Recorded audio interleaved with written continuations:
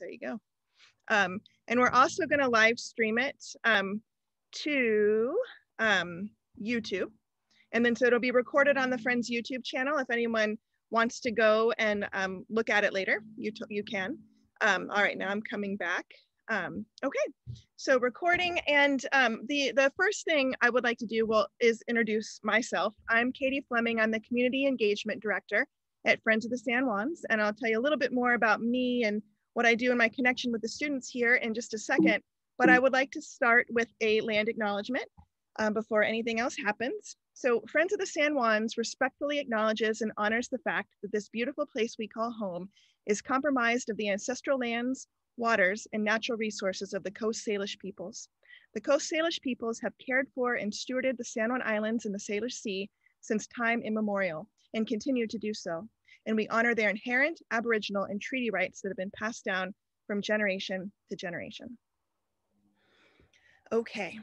So I am really excited about tonight. Like Steve said in the chat, all of us have been, I would imagine you're here, all of you are here because you've been interested in this topic, and it is not an easy topic to learn about and research. And Linnea and Ela did an excellent job this past year looking at our waste, our landfill waste, our recycling waste, how it's taken care of, where it goes. And I'm assuming, well, we'll get to that in a minute, that most of you read their article, but that was in the paper as well that chronicled their research. But if not, this will be a great summary tonight and a great opportunity for you to ask questions. So my job at Friends is exactly what it sounds like. It's to engage the community in our mission, which is to protect and restore the San Juan Islands and the Salish Sea for people and nature. We do that in a variety of different ways, but I have to say that my favorite way, as that person that gets to get out there with a bunch of people, and no offense to the older folks who I love too, but I love working with students, and it's my passion. And I have been so honored the past 5 years to know these two.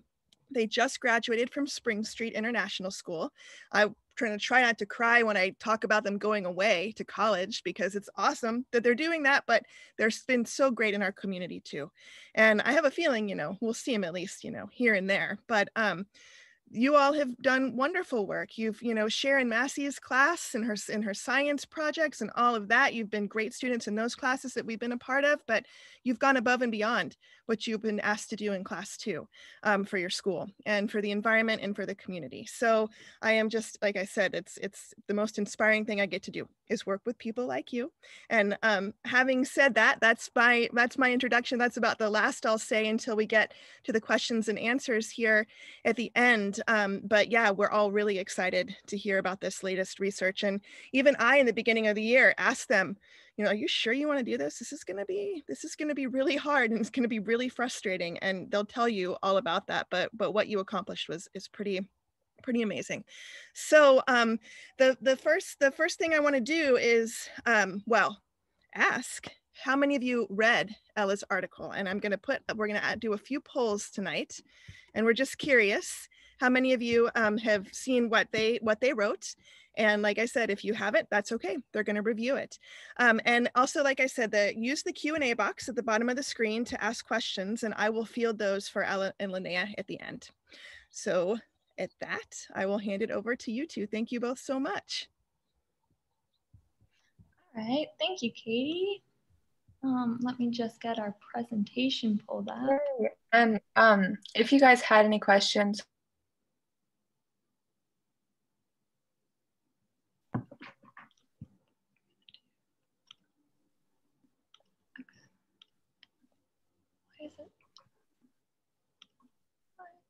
Okay.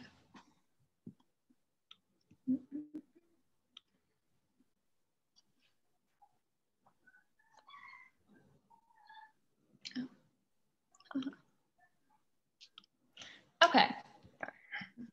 So I'm Linnea. My fellow presenter is Ela. I live on Orcas. She lives on San Juan. Like Katie said, we just graduated. And yeah, what we'll be talking about tonight is like our year-long journey of investigating, meetings, phone calls, tours of different places, all kind of a big, culmination of that. And if you want more information than what we talk about tonight, you can read Ella's article. It's in the Sounder and the Journal, all of that. So yeah. So our journey, it didn't really start this year. This passion of environmental protection has been one that Ella and I have had for a while. It started back in 7th grade when we noticed the way that our school dealt with trash and recycling, which was basically just to use both bins as trash and call that good enough. So in 7th grade, Ella and I were like, what can we do? And we basically decided to make these bin covers that you can see in the photo there that said stop, and then we would put what you could recycle or what should be thrown away in that bin. And we were like, perfect, this will solve the problem. And basically it didn't. Like 2 weeks later, we found these lids scattered all over our campus, and the system had returned to what it was. So we were kind of disheartened by that, and we moved on. In 8th grade, we met Katie, and she helped us go to this climate change training program with Al Gore in Seattle, which was super cool. We learned a lot. We're reinvigorated to keep pursuing this passion. So we did different types of projects, and then senior year rolled around and we were like, okay, this is it. We're going to figure out how to do the waste system at our school correctly and like leave a functional system for our future classes. So basically what we did is we removed all the trash cans and recycling from the different rooms and made this one big sorting station, as you can see in the picture there. And made people sort everything. We had posters, we gave presentations, and we just really tried to change their whole mindset around recycling and trash. And it seemed to work pretty well. And so that kind of led to step 2. Katie and Jess, both from Friends of San Juan, came in like halfway through the year and talked to us about their careers and encouraged us to dig deeper into our interests. And Ella and I had already had this successful waste program thing at the school, but we realized that once we put this nicely sorted recycling into our bin, we really had no idea what happened next. So we decided to take on that step of where does everything go after it leaves our campus? And that's kind of what led to the article, this presentation, and all of that. We just have some general terms here that will come up in the presentation. So basically there are transfer stations, which are sites where recyclables or trash are collected and sorted. And there are 3 of those in the San Juans. We have Orcas Recycling Services, San Juan's Transfer Station, Lopez Solid Waste Disposal District. And that is different from haulers. Haulers are a person or entity who's collecting and transporting that waste. And we have San Juan Sanitation, which does all the islands, and then Friday Harbor Refuse and Recycling Services, which services the town. So those will come up later in the presentation. Ella? Yeah, so we did some other research just about recycling and waste in general. So I found this interesting graph, and it basically gives a nice curve to show how our waste has increased from 1960 until 2018.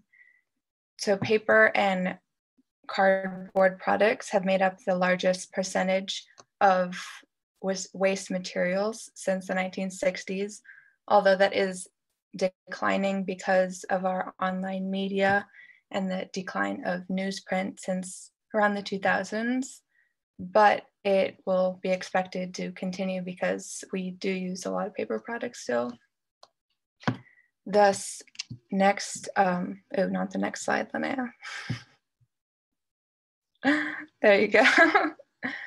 Okay, the next 4th largest material is food waste, which is really unfortunate because there's so much we can do with food waste. We'll get into that with solutions later. And the next one is yard trimmings, which have been declining since the 1990s due to the state legislation of yard trimming disposal that has been banned from landfills. Pretty much depends on the state a little bit, and how like grass clippings were encouraged to be left on your lawn, things like that. And plastic products since or in 2018 generated about 12% of the total waste, and has it grew from 8.2% in the 90s. So next slide, Linnea. In 1960, people were generating about 2.6 pounds of trash per day, and that has risen to 4.9 pounds per day in 2018. So that is more than double the consumption, but we are not even double the population since 1960, which is incredible to think about. And although it's hard to estimate because it's not an exact science and we are becoming more conscientious, the World Bank does estimate that net generation of MSW to increase by 70% by 2050. So basically, if we increase by these rates, we will have no place to put all of our waste. The landfills will be completely maxed out. So next, we'll give you a quick overview of the waste facilities we have on the islands. This is San Juan Transfer Station on San Juan Island. It's located on Sutton Road, just outside of town, but the town does own the land, and they lease it to the county, who contracts it to Lautenbach Industries, which is based in Mount Vernon.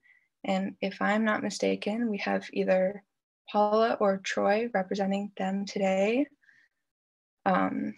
And so if you live inside the town limits, the town of Friday Harbor has trucks which do curbside pickup, and San Juan Sanitation does the commercial recycling pickups inside town because the town does not have the infrastructure to do that. And then the garbage is taken to San Juan Transfer Station. And then from there goes the 233 miles to Cowlitz County landfill over the ferry and in some trucks and on a train. The recycling goes 111 miles to Recology, which is in Seattle. And if you live outside of town, then you either self-haul or San Juan Sanitation picks up your recycling and the garbage goes to San Juan Transfer Station. Next, we have ORS. They are on county-owned land, but funded by the profits earned by the business. And so individuals and businesses alike self-haul to ORS, where they can separate certain items or commingle, and each are sold to different buyers. For example, aluminum cans, cardboard, and steel are separated out specifically and sent to Skagit River and Steel Recycling, or Skagit River Steel and Recycling, sorry. And the commingled recycling is sent to Recology in Seattle. So if you self-haul garbage and or get it picked up by San Juan Sanitation, it goes to Republic Services in Roosevelt, Washington, which is 327 miles away. And it should be noted that the exchange is the thrift store that's located on ORS's property, which is one of the steps that they've taken towards their zero waste goal. And this summer they are building a glass crusher and a baler, which are being implemented as we speak. All right, we have next, Lopez Solid Waste Disposal District is unique in that it's a tax district, meaning that everything is paid through the property taxes and it's all run by volunteers. There is only self-hauling and everything is separated. Besides, whoever on Lopez gets curbside pickup, which is done by San Juan Sanitation. There are many different destinations for each of the separated materials, but the big group items like plastic, cardboard, and aluminum go to Skagit River Steel and Recycling. I don't know why that's such a mouthful. It's all baled, so it's cheaper, more efficient, and more sustainable because it's compact for transport. And the garbage that is dropped off at Lopez is transferred through Skagit County Transfer Station before going to Republic Services. Lopez is also unique because of their amazing thrift store, which is free, and other programs such as the Remakery, aimed at reducing and reusing materials, and their partnership with Lopez Sand and Gravel, which is another big program that allows them to repurpose glass and fill the gravel pit instead of the landfill.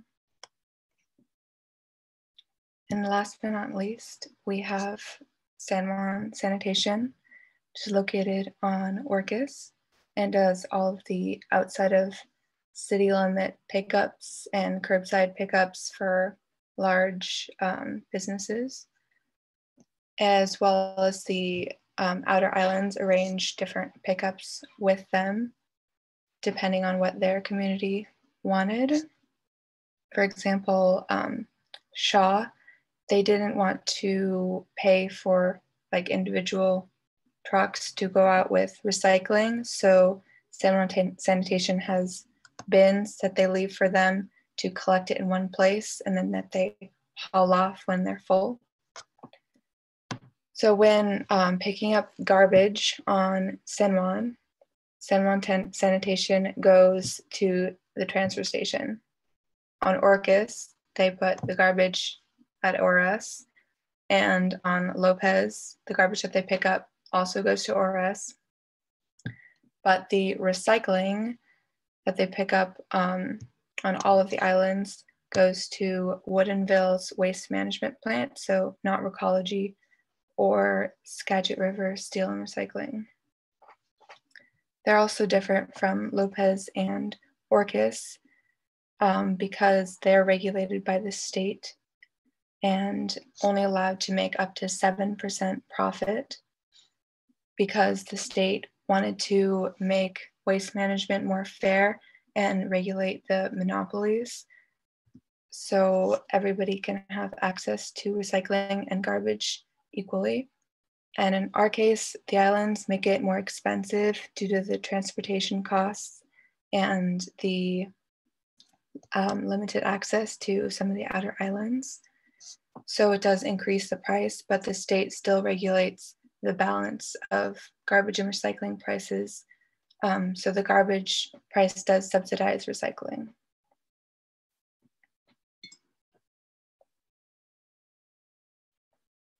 So I think some of you have seen this flow chart.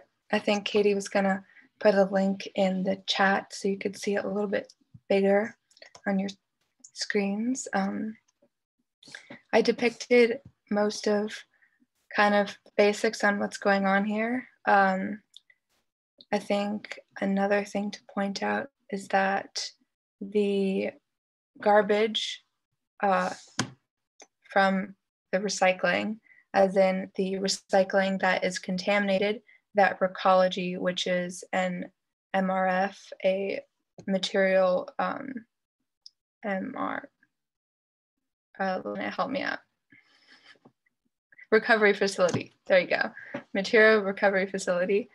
The garbage that is contaminated, recycling, goes to Cowlitz County Landfill from Recology. So after it comes from the islands, takes even further trip So yeah, we can answer questions about that later, but we have some history to share with you. Just a brief overview of what happened, because I am betting most of you, or some of you at least, lived on the island when the county owned and ran the transfer stations, or ran the transfer stations. So back in 2011, the county was in debt in their solid waste program. So they put it in the ballot to vote on whether or not the town wanted, or the citizens wanted, a tax levy, but it didn't pass. So the county put the contract for operating the transfer stations to a bid, and the exchange took over, or us, the lot and box, took over the transfer station, and Lopez did choose to do a tax levy and have their facility run by volunteers. Fun fact, while they were brainstorming what to do about the debt, there was talk about an incinerator. There are some companies in Europe that incinerate all their garbage, and so they were going to come and see how that would work here, which shocked both Linnea and I. So I guess we just have a poll here.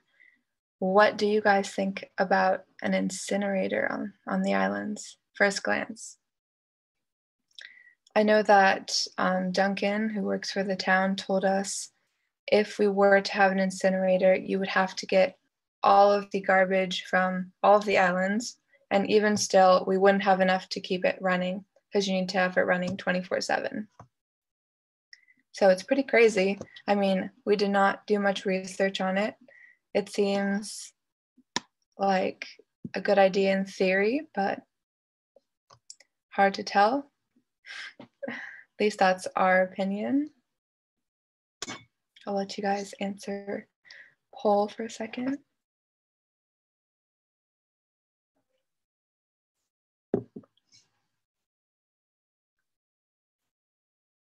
All right, next slide, Linnea.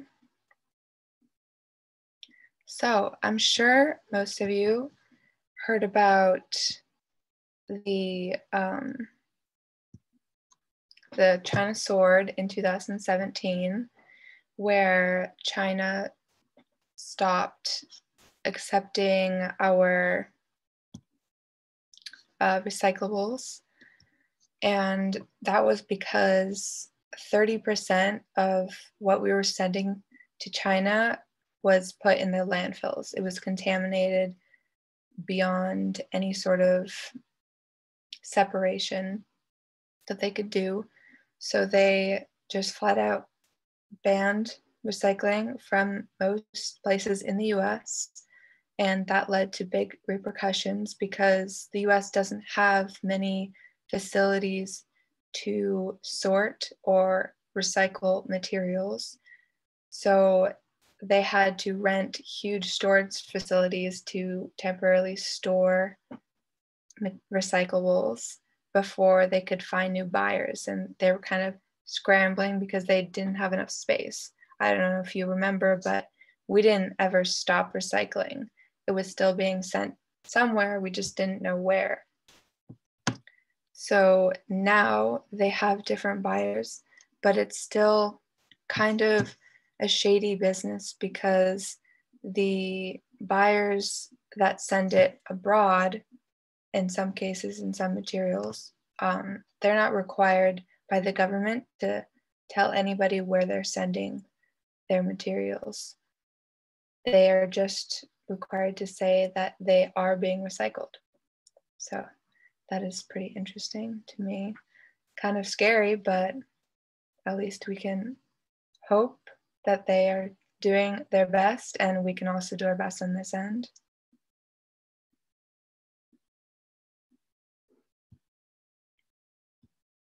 Linnea, take it away.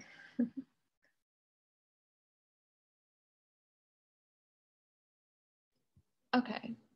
Well, currently the county says that 1s, 2s, and 5s have a small amount of value when recycled.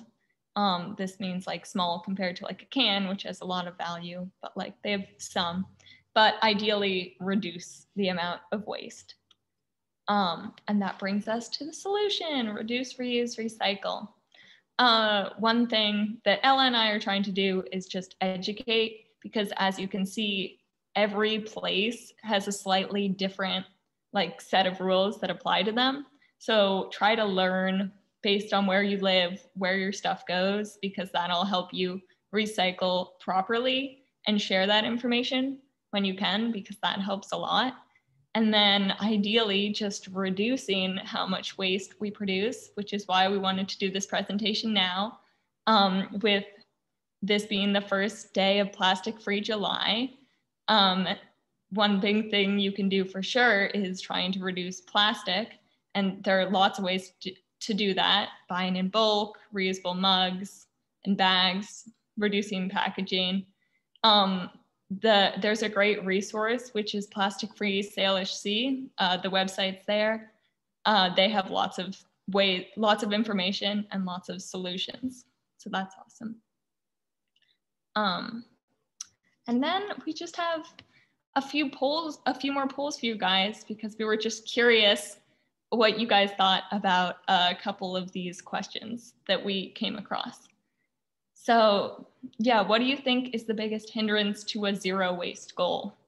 And we just came up with some of the things that we think hinders that, but if you have a different one, let us know. And then, is it possible to get there?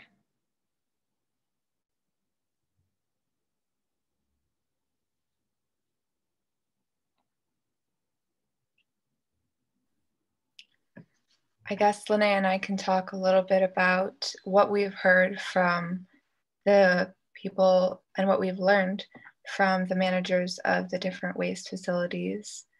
They are very different in the way they manage, and that's just because it's really hard to know what is best to do, because there are so many different ways to send off your recycling, and in many ways the system has just designed it to be out of sight, out of mind.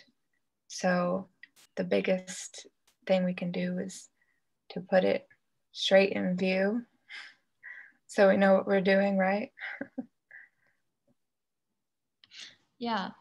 And like Ella said, this is one that people have lots of different views on. And another thing that we came across that we've heard lots of different takes on is commingling recycling versus separating your recycling. So we have a poll because we're curious which you all think is the better method.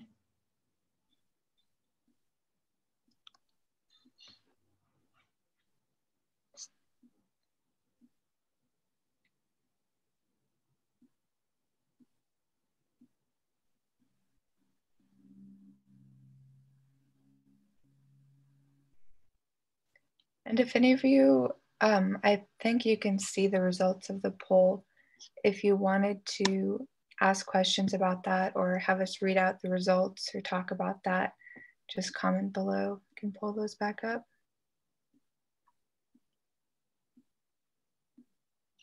Awesome. Looks like almost everyone's voted. Okay. And then, because like I was saying, this is the first day of Plastic-Free July, we were just hoping everyone could put in the chat something. It can be, you know, big, small, whatever that you pledge to do for Plastic-Free July.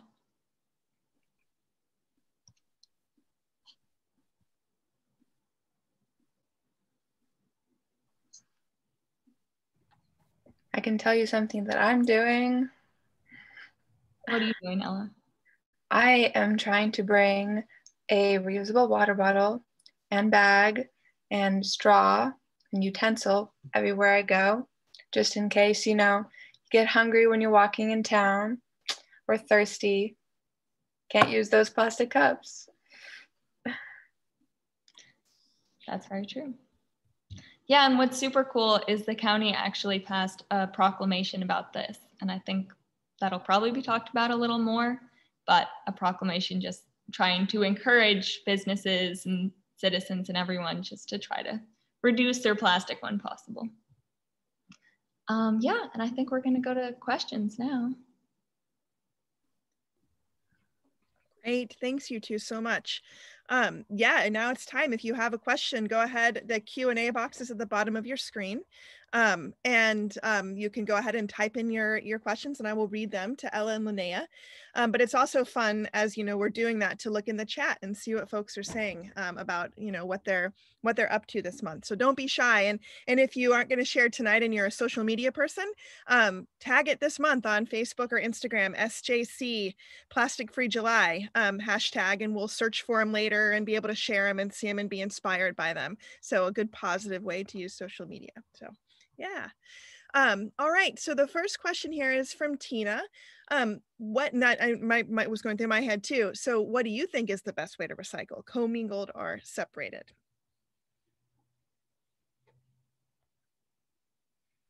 From what you learned. Well,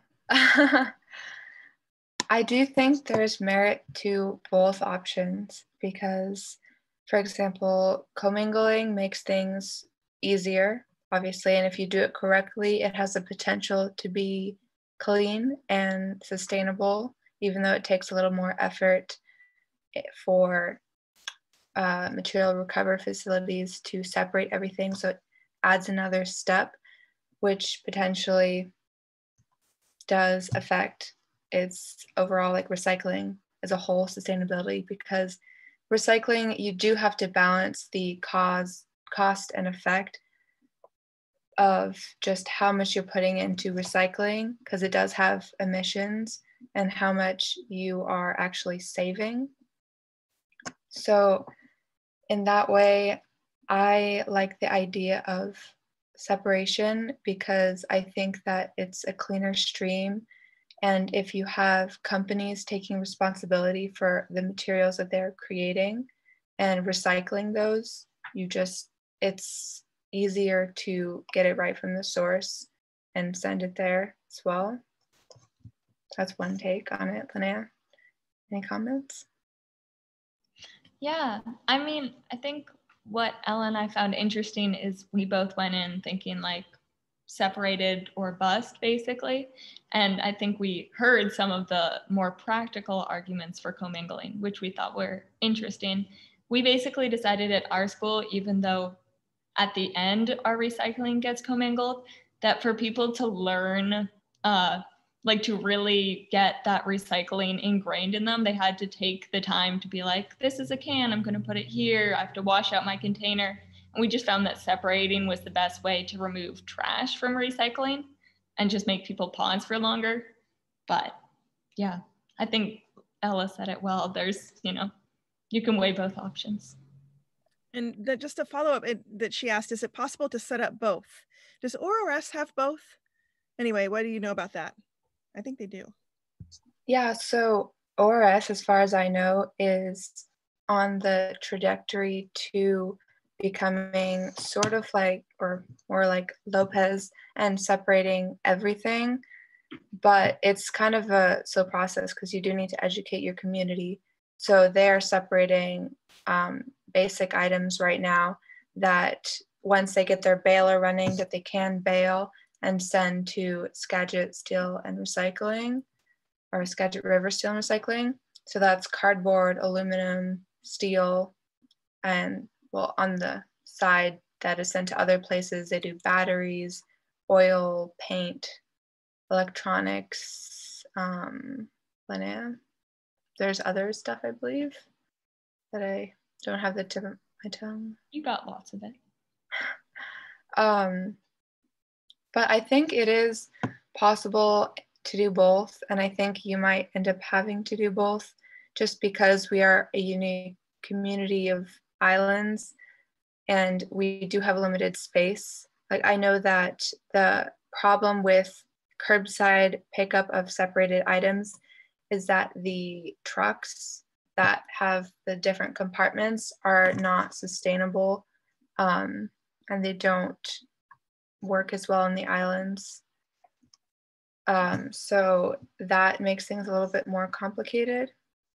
And I understand that everybody can't self-haul. So thinking of everybody, there does need to be commingling, at least at this point in our system. But I do think it's possible to also have the option of separating and self-hauling if we do have that education proponent. Great. Okay, and the next two from Janet and Logan are pretty related. Janet says, do you think packaging producer responsibility will ever happen? The sort of better design to make recycling better. And then the follow on of that is, what are your thoughts on product stewardship? So pretty related there.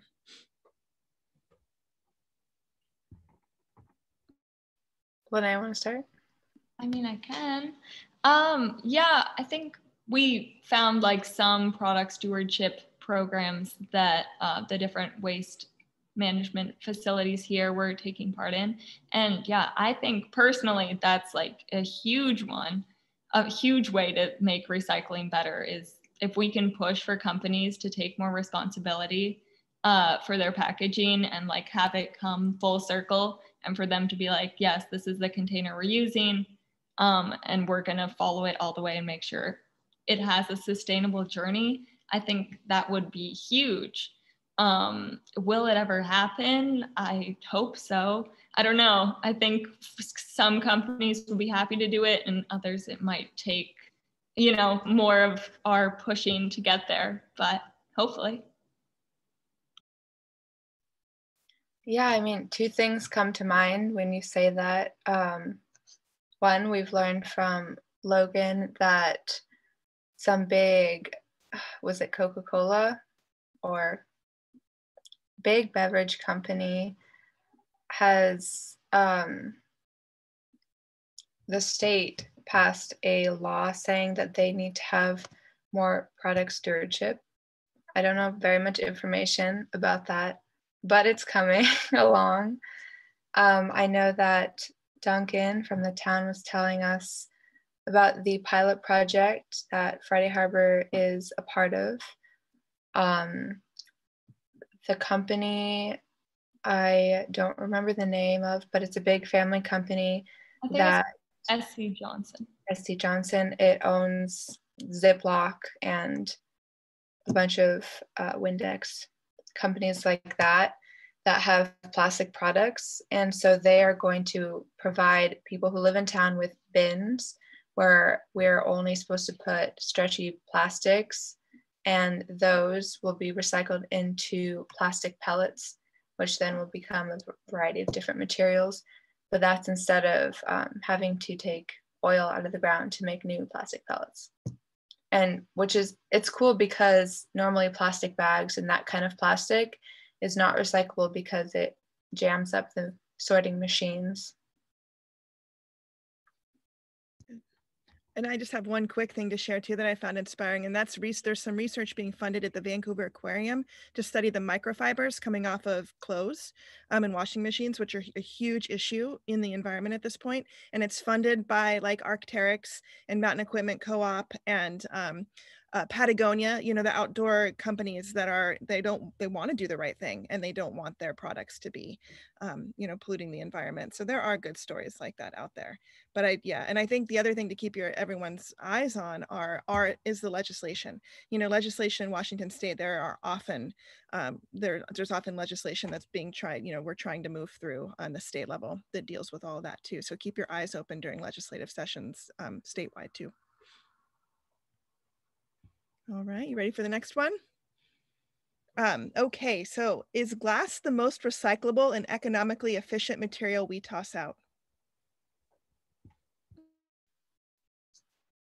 So as far as we have learned, glass does not get recycled in Washington where it's taken to either Waste Management, Woodinville, or Recology.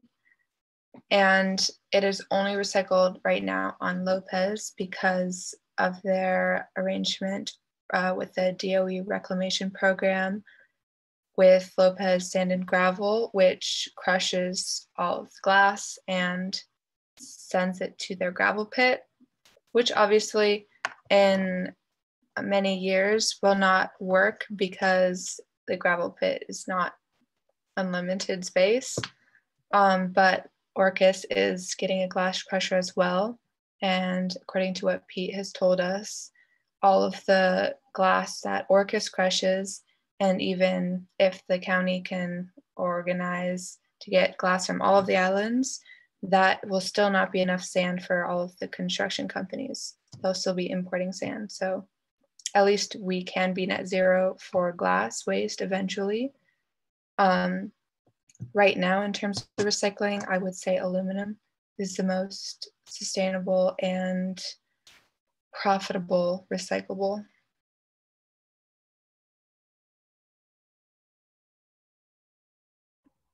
Okay.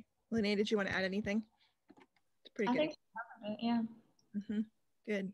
Yeah, and I know the Port of Friday Harbor is also exploring what to do with some of their properties, and they've, I mean, mentioned at least, just said the words glass crusher. I don't know how far it's gone, but these again are ways to get involved in the community to keep. Well, you know, a lot of you are on the Friends email list, and I'll definitely keep you posted when there are opportunities to comment on those things. But yeah, keep your eyes open for sure. All right. Are there curriculums set up for schools to use to educate the next generation?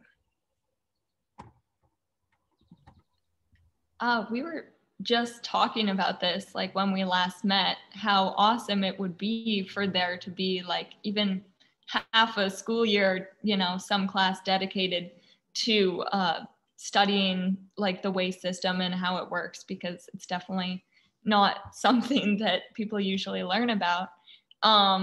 We don't have a curriculum set up, but I know Katie is trying to do more work with kids and would talk about this, and Nikita Palmasani from the Lopez Solid Waste Disposal District teaches kids a lot about like what they're doing on Lopez. So there are people who are doing it.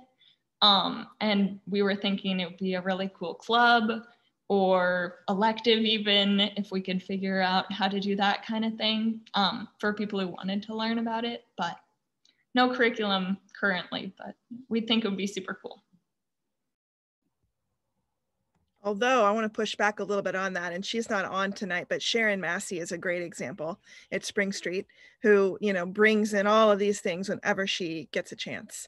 You know, so there are teachers like that at, you know, at the public schools too, on all the islands that we've, you know, I've gotten to work with, that it might not be an official curriculum, but I can tell you that there are teachers who are working with their students on these things, but it would be great to do more. And I know they would appreciate more outside support too. So yeah, we are looking into that. All right. And then here's a good one. Is it possible that people will change their habits and adopt sustainable fashion? Hola, Alicia. She's my friend from Peru. I think that it's very possible to change your habits.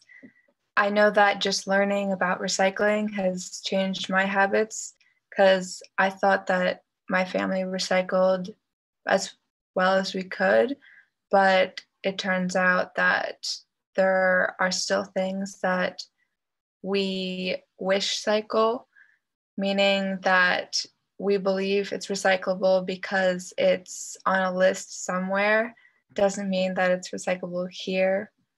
And I think plastic is a big one of those things, but just all of you being here is one step closer to becoming more sustainable yourself, and therefore making your community more sustainable.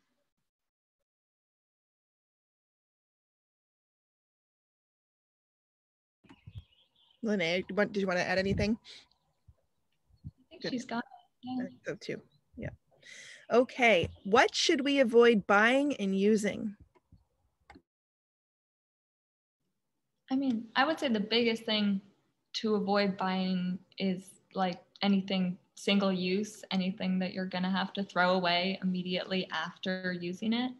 I mean, and like it's hard, especially with COVID. I think places are only now like taking reusable cups and containers and things again. But yeah, any of that, like things that you're gonna just throw away immediately, are great to avoid.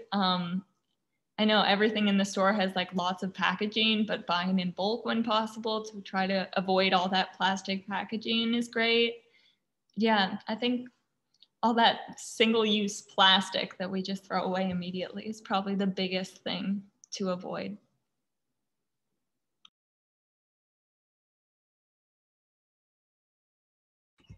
Okay.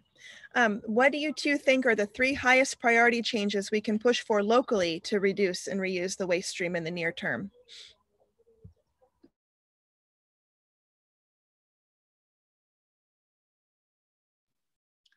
I mentioned it a little bit earlier. I think that compost is one of the big things that we need to look at in the near future, because food waste is such a high percentage of our total MSW, material solid waste, that goes into our landfills unnecessarily. So just making sure, and I mean, a lot of us, I would say all of us, because of the ratio of people, know somebody who has pigs or chickens, and it's so easy to have them take any extra food that you want to feed the animals, or people who have compost that don't fill it all the way, or starting your own compost. Even if you don't live on a farm, in your backyard, it's pretty simple to have a small compost. I know that you're not always able to throw everything in your compost, but just most of your vegetable scraps, that's a big change, and it takes a lot of waste out of the garbage stream. So I'd say that's number 1 for me. What about you, Linnea? Yeah, that's a good one. I would say, I mean, I don't know if this counts, but like more education. We were talking also a lot about tourism and how we kind of say when the tourists come to our islands, they'll just, like if we make a too complicated system, then they just won't understand it. But I think if we could like push them a little bit and try to, up the ante of our recycling and just tell people like when they come to this beautiful, pristine place, this is how we recycle, and just try to, have some faith that they'll figure it out, I think would be a big one. But that might be hard. We'll see. Okay. Yep. Okay, and this is from Paula, and I think it'd be interesting to hear from her after this too. Paula's from Lautenbach, but she wants to know, what did you find to be the biggest wish cycle items? Before we answer that, Katie, what do you think is priority for our county? Well, the first thing that I think we could do sooner than later is the single-use plastic ordinance. And as a member of the Solid Waste Advisory Committee, I continue to push it through, and it's not like it's not supported, it is. And I know that there, the Mark Ingman, the solid waste coordinator for the county, is supportive. Most people are, but it's just needing to do a little bit more outreach to businesses seems to be the hang up. And so we need to do that. And I will say too that Christine Minnie, our San Juan County Council is it District 1? Well, you know who Christine is. She's incredibly supportive of a single-use plastic ordinance as well. I think I can say that for her. She, they ran a restaurant here that a lot of you had probably been to, Ernie's on San Juan Island, and they did everything that would ask restaurants to do in an ordinance. And so she's going to be a really good person to help do outreach to. So I think that we're moving forward pretty quickly with something like that. And again, keep your eyes and ears open for commenting opportunities to support something like that. And if you happen to know a business or you're a business owner yourself, starting to kind of wrap your head around what it would look like, what would ask businesses to not have disposable utensils, disposable plates. Like if you have the capacity to wash things, you wash them, only offering things on demand, right? Like a straw on demand, or if you're picking up takeout, don't just automatically give the plastic utensils, you know, simple things like that, that really aren't, I hope will make a difference. So anyway, that's one. And then composting too is another thing that I continue to push really hard for, and a lot of people are right now too here in the islands. So those are my two things. Yep. And I hope that a lot of you will help us get engaged with all those things too, to make them happen quicker. All right. So back to wish cycle. What do you think? Yeah, I mean, I can name a few things off the top of my head that we definitely saw in the recycling at Spring Street. Coffee cups that were not rinsed out. And well, those can't be recycled anyways because they have a film lining on the inside. And if they are eco-friendly, if they're wax, they can be recycled or composted, but usually they have a plastic lining, which makes them non-recyclable. To-go containers are the same, and plastic utensils.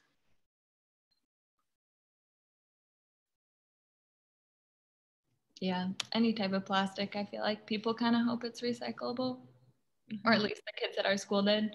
Or yeah, throwing like dirty stuff in the recycling as if it would get cleaned later magically. We saw that one a lot too. Mm-hmm. Paula, is there anything else that you all get at Lautenbach? If you have anything to add, raise your hand and I'll let you talk. I won't put you on video and put you on the spot, but I'm curious. Yeah. All right, here you go. Here's Paula. All right. Okay, I think you should be able to talk, Paula. No? Oh, maybe not. Let's see. All right, you don't have to turn your video on. Is it gonna work? I don't know, maybe this isn't as streamlined as I thought it would to get people to be able to talk and come in here. Here she comes. Yeah, no pressure to turn that video on, Paula, if you don't want to. But definitely curious, yeah, if you have anything to add on any of this is one of the, yeah, the waste haulers. Yeah, pardon me, I'm in my car right now. I just got the invitation for this. It was kind of last minute, so apologies for that. First, you guys did a great job. I'm so impressed with both of your presentations. On the wish cycling, I think you hit both of them. We get half full cans, containers of peanut butter, and people think, yeah, they're going to magically get cleaned. And Tetra Paks, anything that has multiple types of multiple types of materials on it, if they have that metallic lining on the inside and then that cardboard wax on the outside, I think those especially, I was surprised to find out that those couldn't be recycled.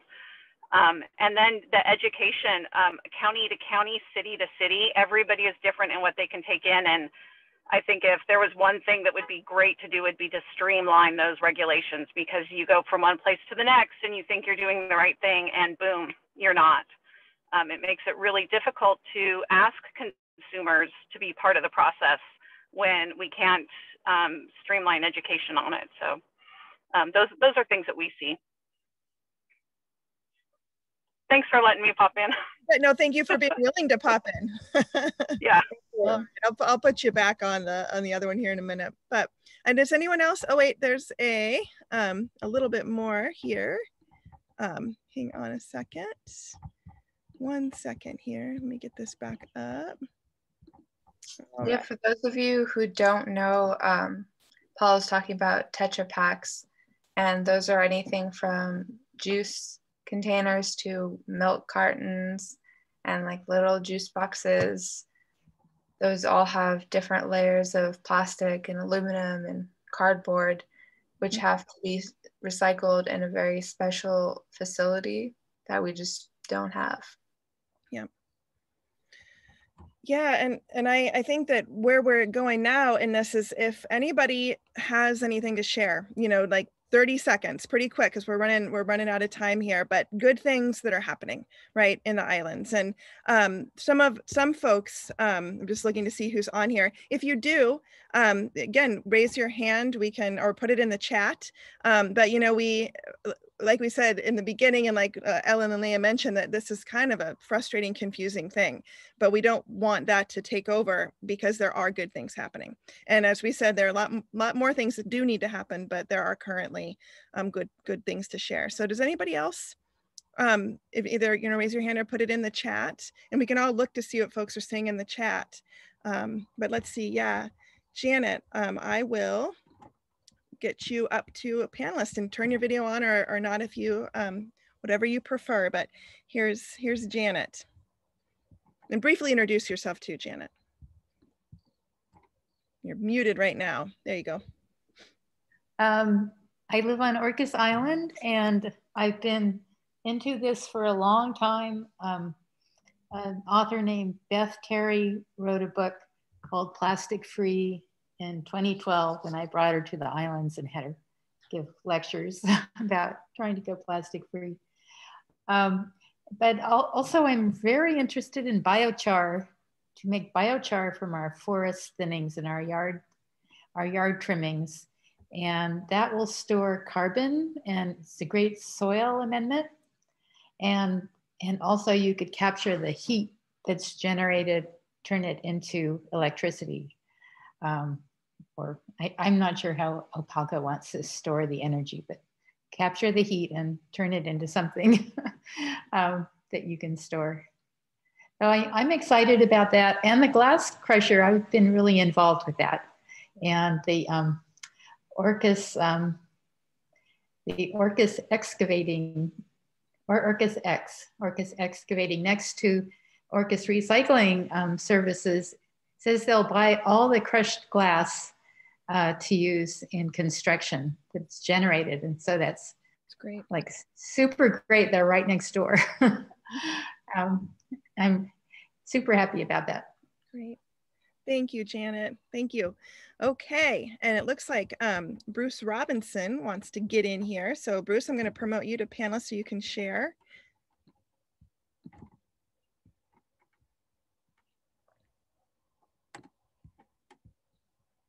Here comes Bruce. And Bruce, you're muted. Here we are. There you are. All right. Okay. I just happened to be outside with my chickens while I'm listening to this. And let's see if I can turn this camera around. I don't see the button. Well, I'm going to turn it around. Here's my chickens doing some recycling for me. I just put this pen together yesterday, and I've thrown some compost that has worms in it, and they're breaking it down for me. Plus, there's a lot of food scraps in here. They're eating a little bits of that. Anyway, here's what it looks like. And there's the hens down there. And I see this as being a win-win for them and for me, because I get eggs that are going to be richer and more nutritious, and they're going to get better food. So there's a little bit of what the girls were talking about. Yep. Thank you, Bruce. Yeah, and Bruce is also part, well, Bruce, do you want to just give again quick, the poultry collective? There's a way you're making it easier for people to get involved with chicken raising in the islands. Right, yeah, I'm part of Transition San Juan, and we are making available to people that would like to incubate their own eggs and have chickens at home. We have incubators and we have brooding plates that they can raise their chicks with. And yeah, that's something, if you're interested, go to Transition SJI, Transition San Juan Island, and there should be information for you there. Thank you, Bruce. All right, anybody else have something to share? And Logan just chatted, I want chickens, get them. Man, they're so fun. I was just outside with my chickens before I came. Really, it's like one of the most positive, especially with kids, positive, fun waste reduction things I'm doing right now. Anybody else want to share? Well, I will, oh, here we go, Logan, good. And yeah, I'm glad that Logan's here too. Logan, let's get you up here as a panelist. Well, I'll let you introduce yourself, Logan.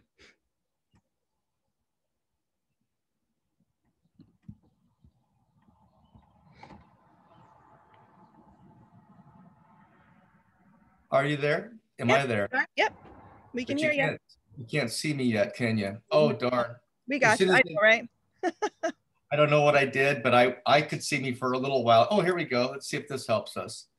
There you Hey! are. Well, first of all, it's been such a pleasure to get to know both of you in this endeavor.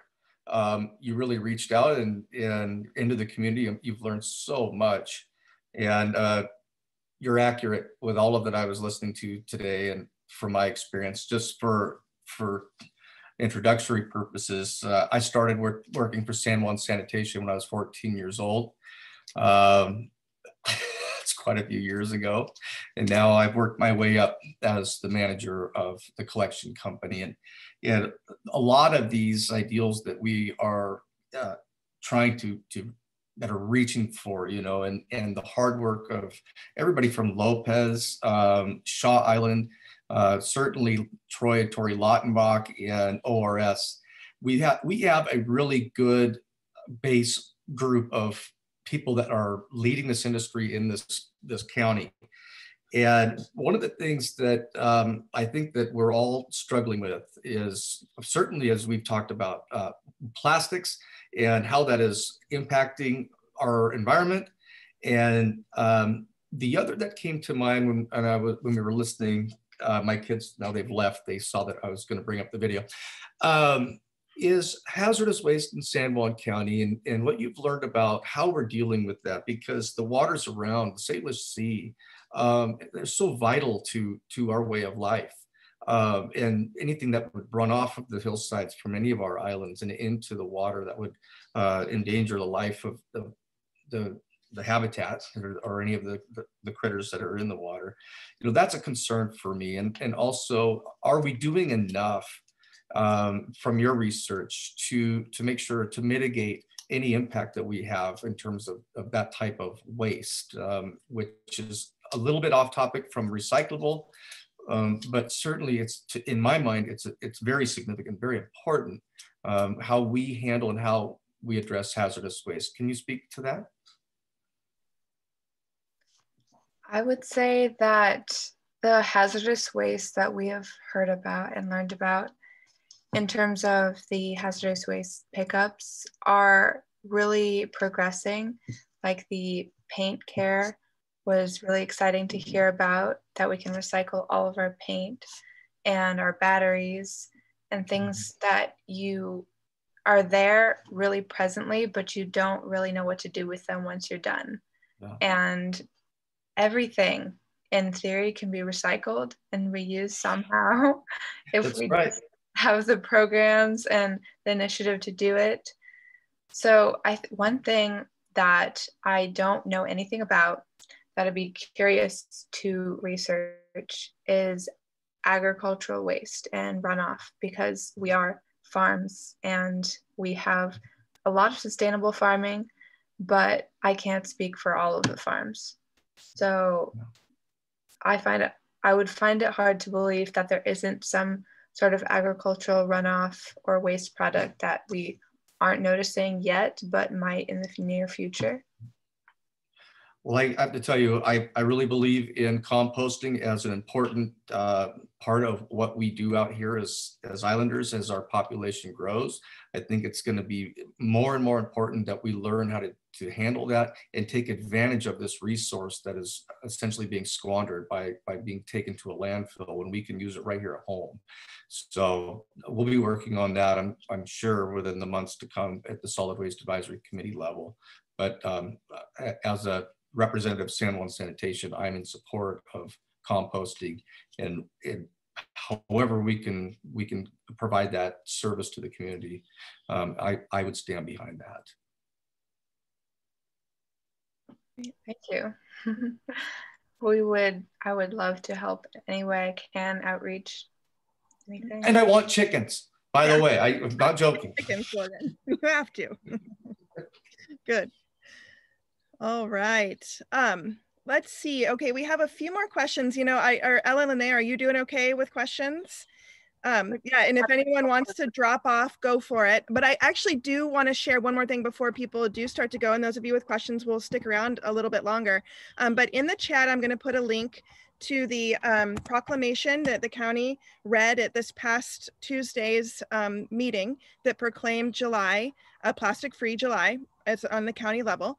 And it's great, but I also, like we said, there's a lot of action that we could take at a county level. So I also encourage as many of you as possible to contact the county council and let them know that you want to see a plastics ordinance, let them know that you're, what you're in support of and what you'd like to see the county council do. Because I know that they want to do more than just make a proclamation too. I'm pretty darn sure of that. So let's all get together and make it easier for them to have the support to do that.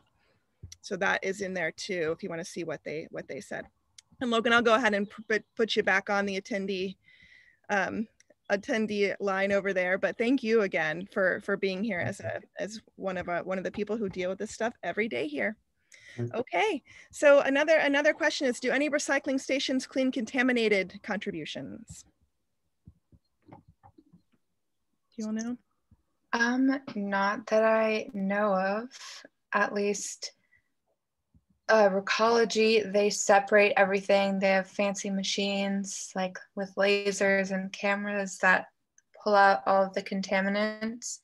But and same with Lopez, because they do separate everything. The volunteers help manage the contamination. I mean, I can speak for our school project, and we had a bin for dirty plastics, which we hand washed when students didn't want to, but I don't think that's the level you're asking about.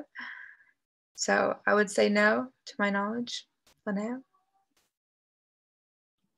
I don't know, but yeah, probably not. And I don't think so either.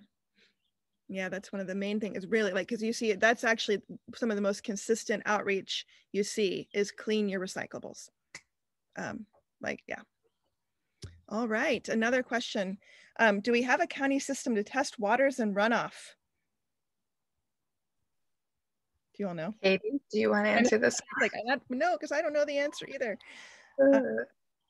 I don't know, Kina. I'll find out and let you know. I know that the Conservation District used to have a program like that, and but I don't know what's still going on. So I'll find out and let you know.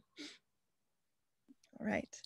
And then Steve, he's heard from knowledgeable locals that the use of plastic to bale hay and silage that is increasing is a single-use plastic product and unrecyclable. Do you all know about that? Do you mean the plastic that goes around the hay bales? Mm-hmm.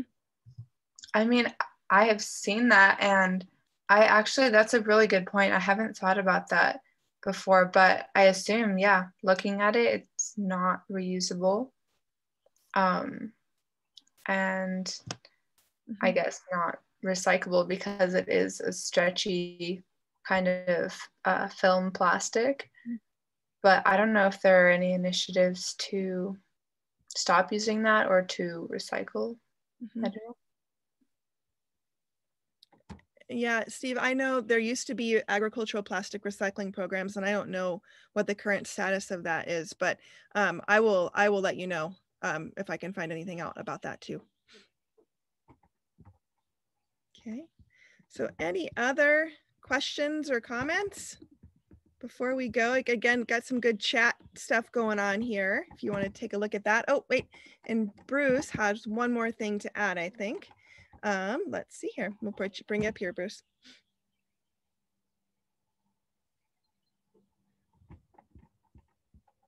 Okay.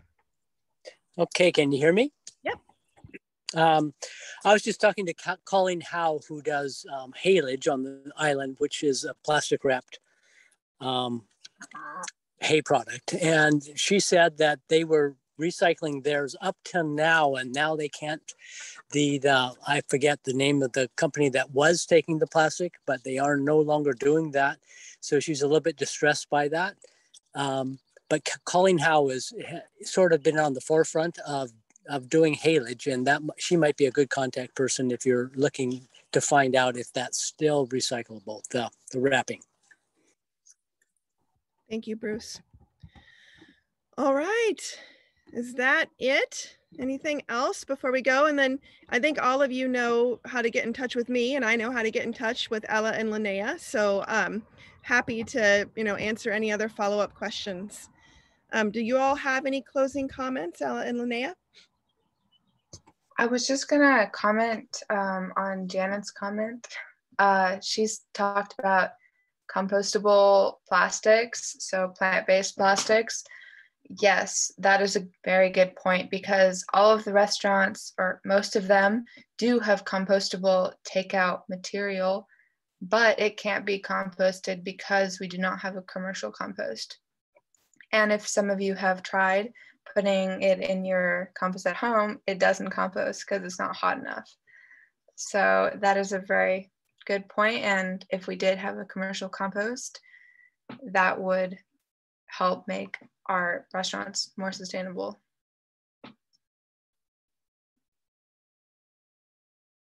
Yeah, I just wanted to say thank you, everyone, for coming. Like, this really made our whole year's worth of different researching and working on this worth it, to be able to share what we learned and everything. So thank you.